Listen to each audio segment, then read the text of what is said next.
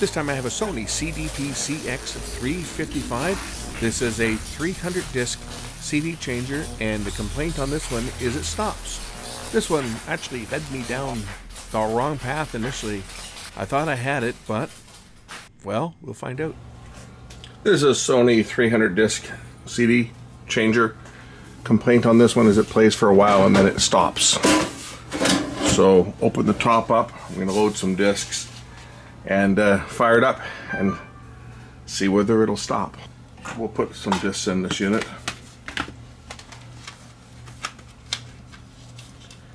And let her rip.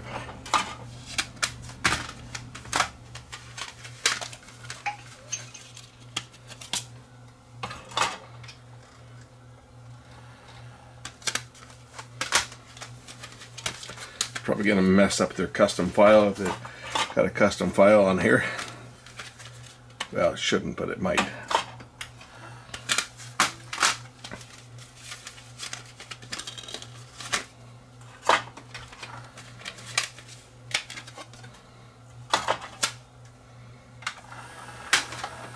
Apparently this unit is put on shuffle, so we're going to throw it onto shuffle and let it go. All discs, play.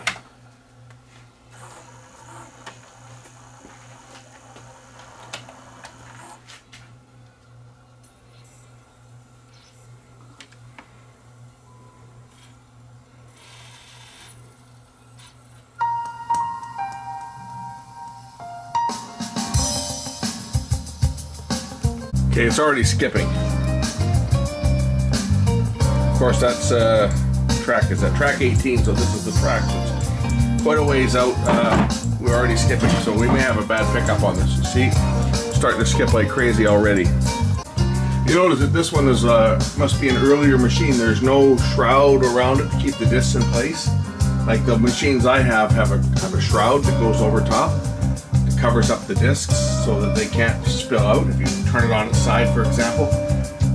Well, this is an earlier machine. It obviously doesn't have that. But it certainly is having trouble playing this disc. Could be a bad laser, or it could be even the spindle motor that's acting up.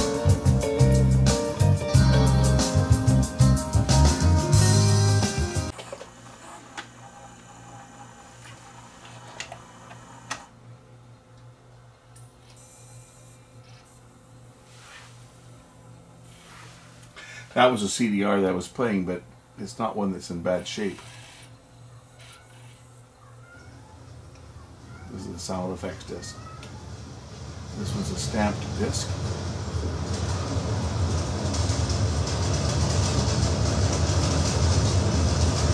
Got this clamp is.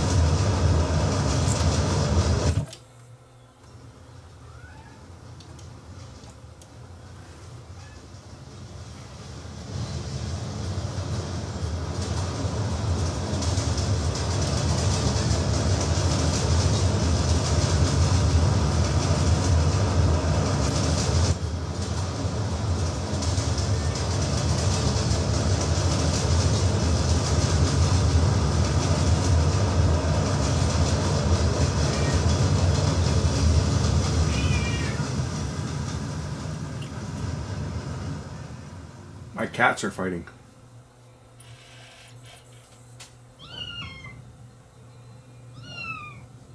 That's not the cat. That just so happens to be a sound effect of a cat.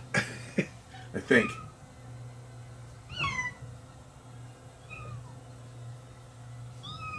Yeah, it's a sound effect of a kitten.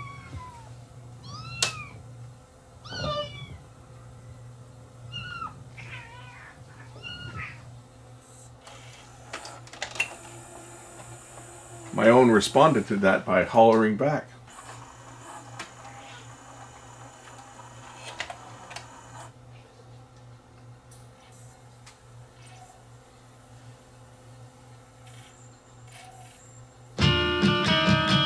Alright, I think we've got our answer on this. It just aired out on CDR.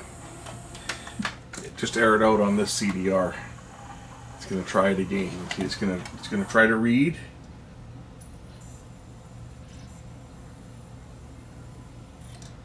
And it's not going to read it. It's going to error out.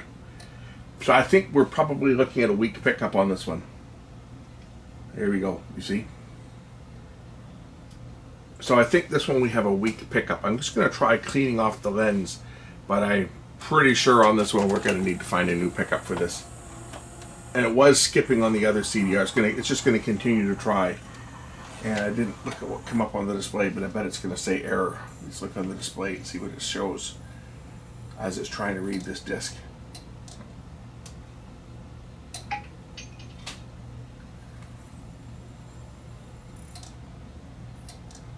You can hear it trying to focus.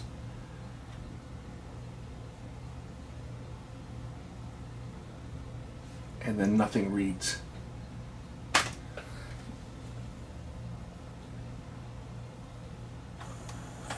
And now it looks like it's tried to read it 3 times. It's going to move on to the next disc.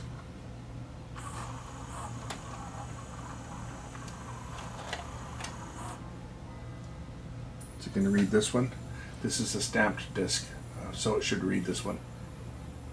But this CD player should play CDRs. There it is. She's going to read that one. This should play CDRs, no problem. This is not that old a machine. So the fact it's not reading a CDR that plays fine on other machines is a good indication that the laser pickup itself is getting weak.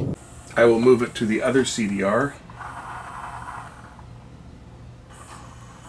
Actually, that's not the other CDR. That's another stamped disc. We'll move it one more disc over here. This one.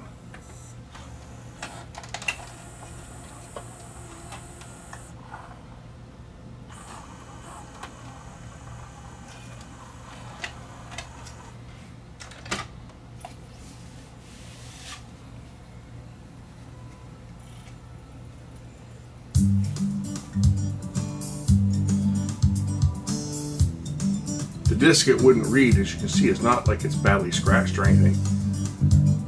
This disc should read fine, but it's one of the darker discs.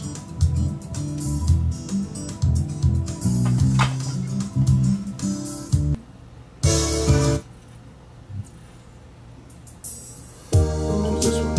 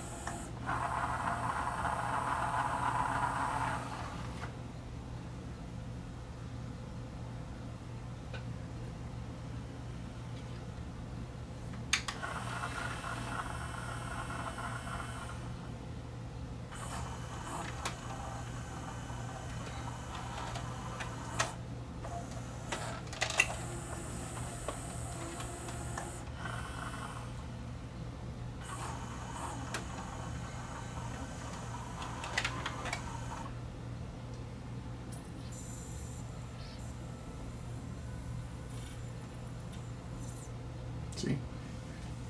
It's not reading, is it? Is it playing? Let's see if it'll play. Now it's going to play it. It didn't play it before.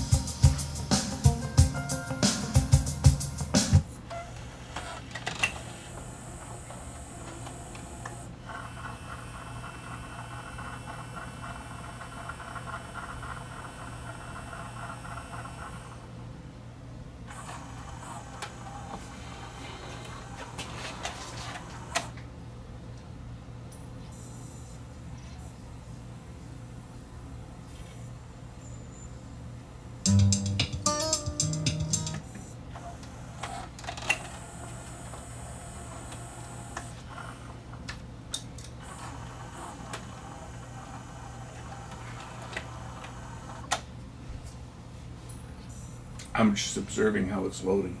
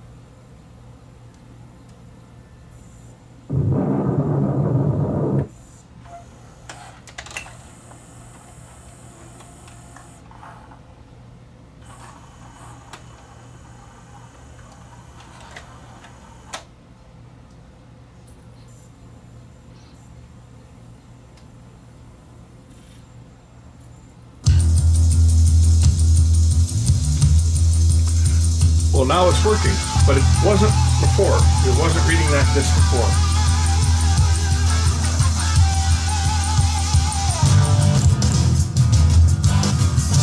Yeah, so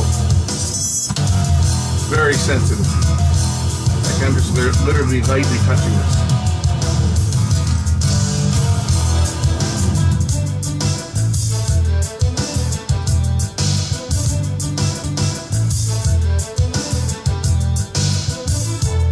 Give you an idea how sensitive it is, I'll just put my flashlight down on the bench.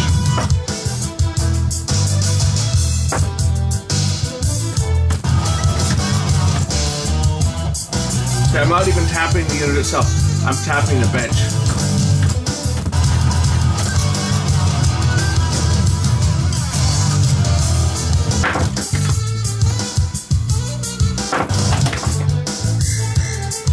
Okay. It is sitting firmly on the bench. I just so happened that I have a KSS 213B that I pulled out of a unit that worked, but one of the gears was broken. So this one here I know works, and of course I put the jumper on before I removed it. So we're going to swap out this laser and see how it works.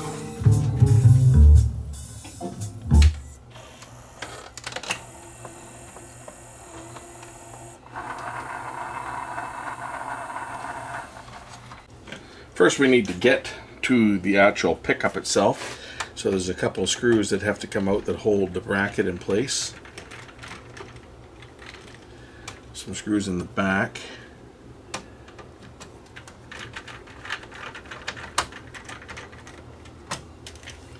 And the base here.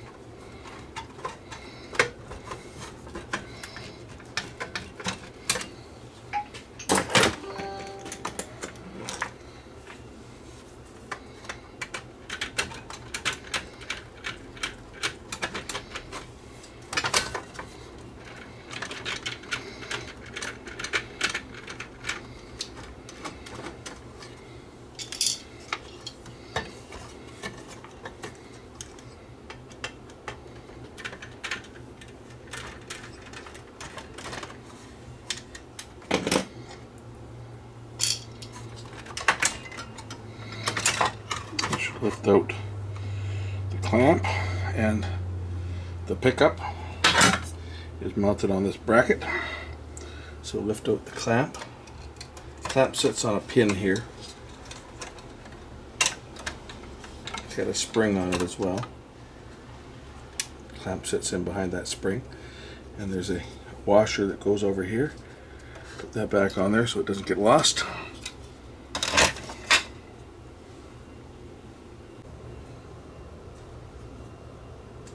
Lift the pickup out, and we can unplug it from the main board. You can either unplug it back here or on top of the servo board. We'll just unplug that one there. Okay, now the pickup is ready to come out. Before I remove the pickup, of course, I have to put the shorting block in, and this motor also could be a contributing factor. The spindle motors did cause problems, so it's either the pickup or the spindle motor. The fact that this is so sensitive to any type of shock at all kind of indicates, so I think that it's the pickup that's at fault. If I squeeze the two little tabs together on the gear, I can pop out the sled gear, but I don't have to take the mechanism so far apart to change this. Sled gear is now released and it should pop out. Nope, missed it.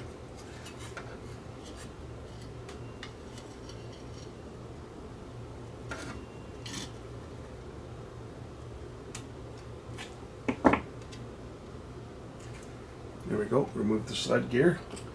Now the optical pickup is free. Now all I need to do is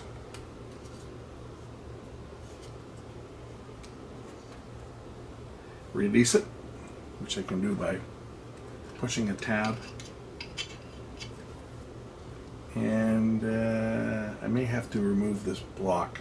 Probably have to remove the whole entire mechanism, take out the 4 screws here, just to make it a little bit easier to get at, because the plastic is going to be in the way.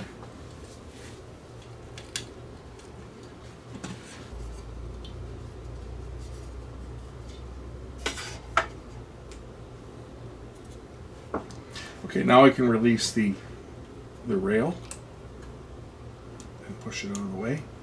The guide rail. It's not a lubrication problem. This has got lots of lubricant on it.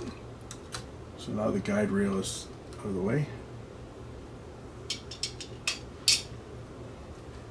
I can now lift the optical pickup out, and I want to put the short on here before I unplug it.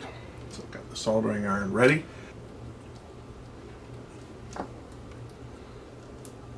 Because these optical pickups are so sensitive.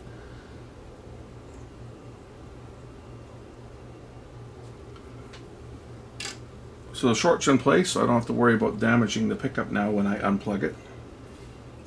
Although I suspect it's already damaged, but we just unplug it like that. You can get the new one and plug the new one in.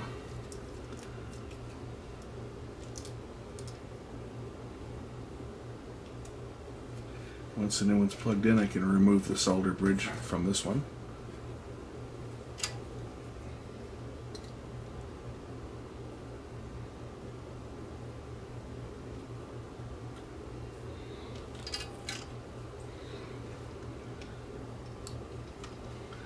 Set the pickup in place.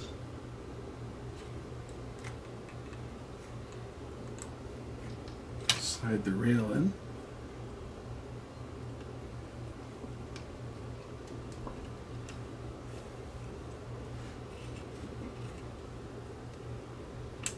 Like that.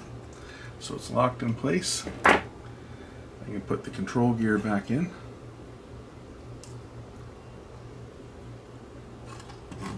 And it just pushes down, snaps into place. And now I can put this back into the base.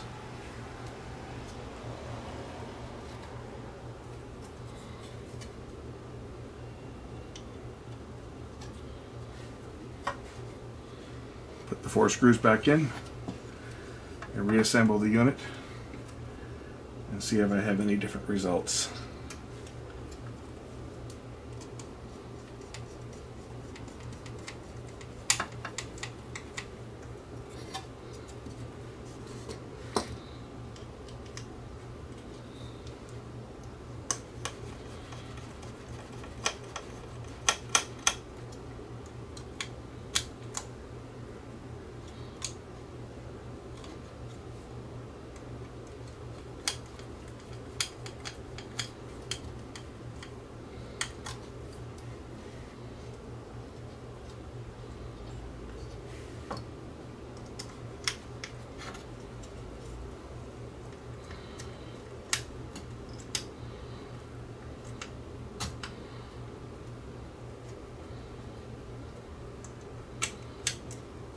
Incidentally, this model does not use a toothed belt like some of the later ones use, and the belt is right there, and it is easy to replace on this one.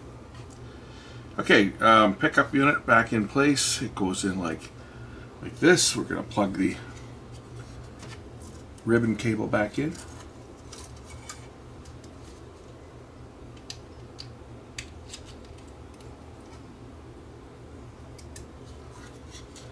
Set the pickup in place, and it goes into the back. The little pin goes into the back track here. Not the closest one because of course it needs to clamp forward. Incidentally, that switch is one that's a good one to clean, so I'm going to give it a shot of cleaner while I've got it apart.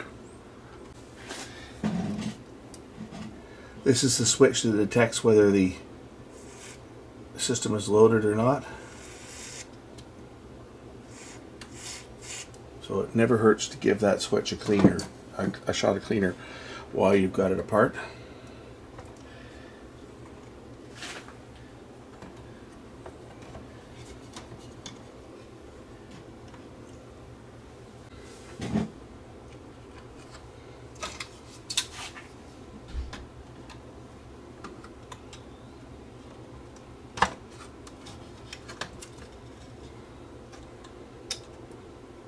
The spring sits in this slot on the clamp.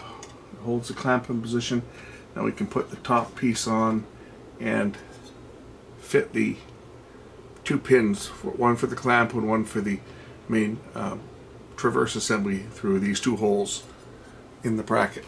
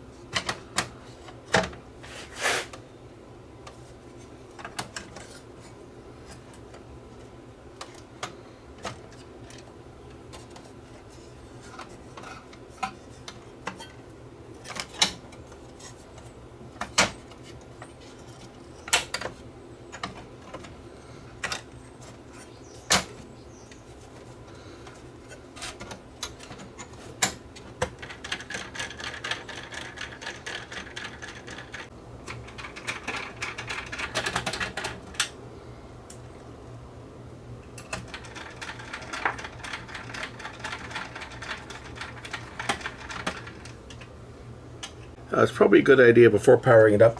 You'll see that the clamp is in the track there. I don't know if you can see it. You make sure that everything's lined up, that your clamp is in the proper track. And it's probably not a bad idea before powering it up if you just turn the mechanism by hand and put it through its paces to load a disc, and make sure that everything clamps properly and that nothing jams before applying power. So now it loads the disc, and then the clamp clicks in place without anything sticking. Once you're sure that everything's going to work and not jam, only then is it safe to apply power, because we don't want to break any plastic gears on these machines.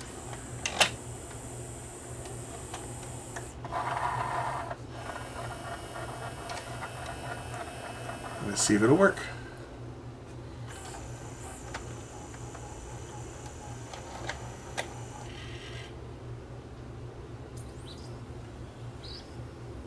Now remember, this is the disc that wouldn't play before, so let's see if it's going to play. And how sensitive is it when I tap the countertop?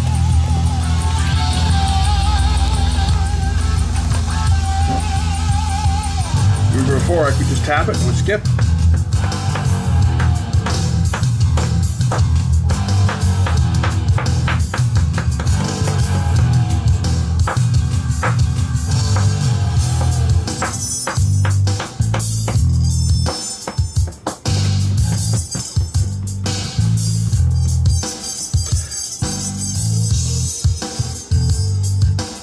Not skipping.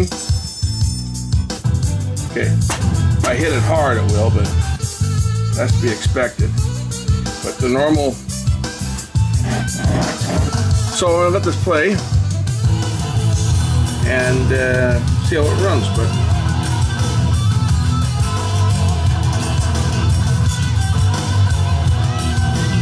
new pickup.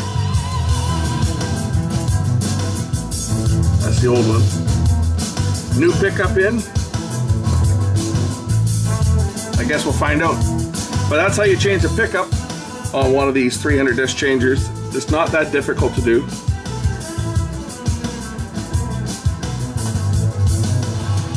I'm going to close this one off now as saying it's complete, even though I haven't finished testing it yet, because this is going to be under test now for a while. Put a little back cover on here. I'm going to be testing this thing for the better part of the afternoon just to make sure it's okay. I will revise the video if there's a problem.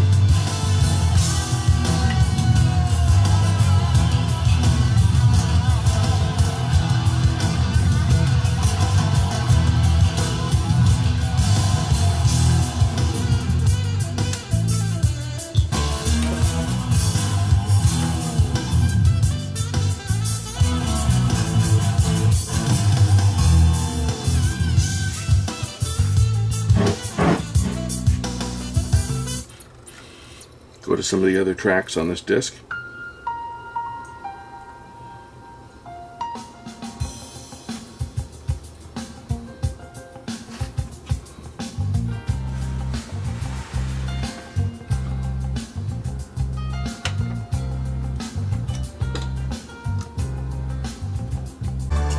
Well, crap. One of my tweeters is blown. Listen to this. My right tweeter. No treble. Enough tweeter.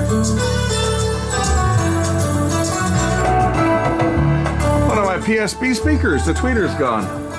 Must be this crappy Akai amplifier that's driving it that blew it.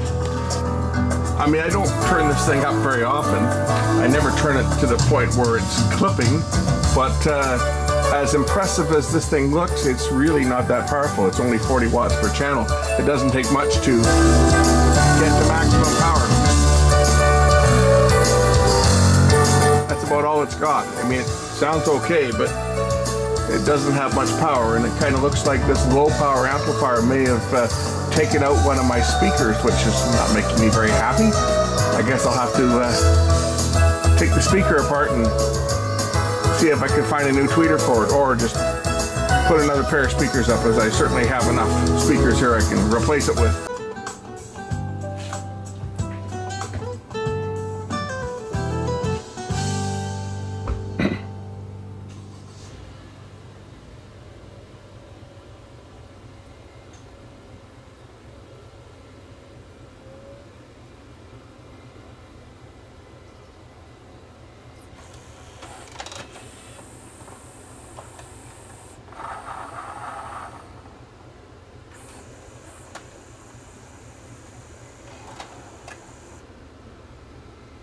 You think I got it fixed, right? So did I.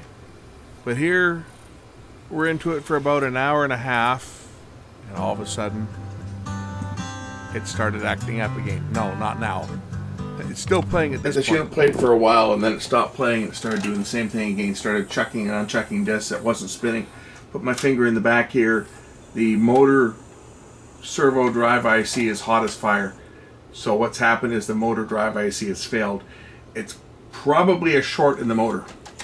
The motor itself probably shorted out, and it took out the drive IC, either the sled motor or the because the sled motor's not moving either, right? If I turn the pickup off of its home position, it doesn't try to return home. So neither the sled motor or the actual spindle motor is turning, yet the IC is hot as fire. I'll get my little thermal camera, and we'll take a look at it on the thermal camera. I'm thinking it's probably the spindle, either the spindle motor or the sled motor itself has a point where it shorts, and it's taken out the IC, or at least damaged the IC. I'm sure the IC itself is shot. I don't know whether I've got one of those either. I'll have to look and see. whether I've got a board for it, because getting the IC itself is probably going to be a tall order. But let me grab my thermal camera. We'll just take a look and see how hot it's getting. I can feel heat when I put my finger on it. I can feel heat, so I know that the IC is getting hot, and it's getting quite warm. Okay, so we got the thermal camera going here. Let's turn this thing on and see what happens. Oh yeah, you can see it. See the chip getting red hot right in here? You can see it right in there. That chip is getting really, really warm, and it shouldn't be getting that hot. There's no way that that chip should be glowing white hot like that. Like that's throwing off a ton of heat. That chip is bad, I'm afraid. That's what the cause of this one is. It's a bad chip. But ultimately, it's going to be a bad motor that caused that to fail. Guaranteed. It's a bad motor that caused that chip to fail.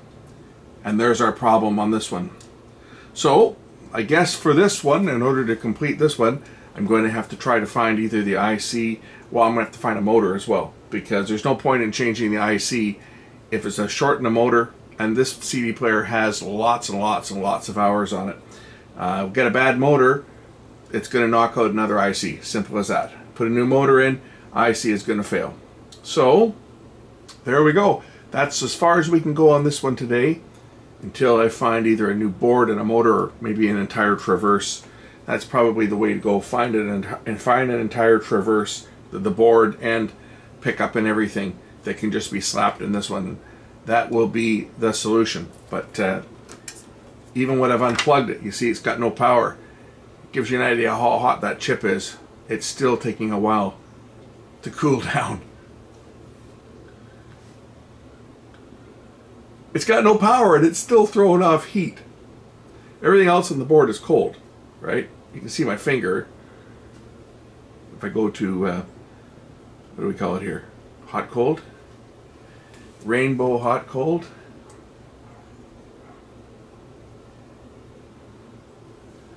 Like this thing's been unplugged for like a minute. And you can still see the thermal signature from it. Go to white hot. You can still see the chip is warm. It's warmed the whole entire board up around it. Go back to the rainbow hot cold. I was going to power it up with the thermal camera on here, just so we can see how quick it gets hot. But I may be waiting a while for this thing to cool down, and then in the process my battery on my camera, my phone is probably going to go down pretty quick. I got an old phone that is in desperate need of a new battery. It's 5 years old, I guess now. Yeah, I like old phones. Keep using this one until it completely dies. Okay, it looks like we're still throwing off some heat. But it's a little cooler than it was before. If I plug this thing in, let's just see what it does when I plug it in. It'll light up like a Christmas tree. And there it goes. Yeah. Yeah, she's getting warm. You can see right in the middle of the chip. I'll unplug it. It's unplugged now. You can see right in the middle of the chip it's getting hot.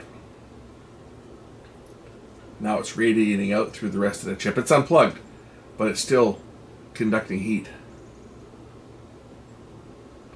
Okay, well, we know where the fault is on this one, so I guess until I can find a new chip or a new board with new motors, that's what we're going to have to do.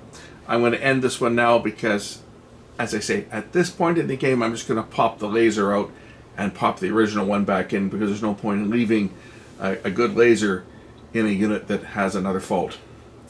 Thanks for watching. We'll catch you in the next one, and if we continue on this one, if I can find parts for it, we'll do another video showing the change of the parts. Thanks for watching.